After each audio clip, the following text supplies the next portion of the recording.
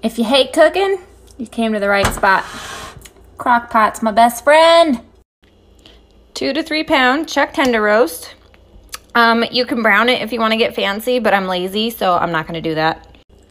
1 jar of salsa verde. This is the kind I use. Just pour it on there.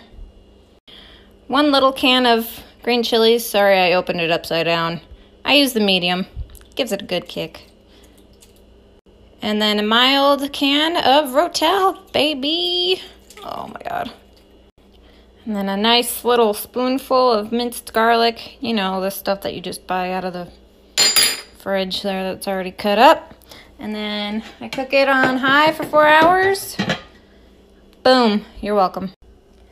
After it shreds with a fork, make some rice and some beans and throw it all into a tortilla. Delicious.